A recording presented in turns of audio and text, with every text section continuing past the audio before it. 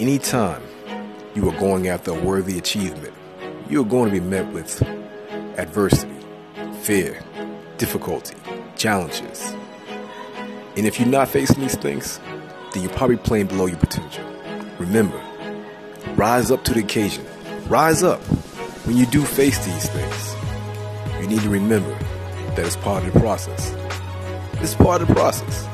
Anything worth having is worth fighting for, and it's going to be difficult. If it was easy, everybody would have it. Everybody would have done it. But it's not.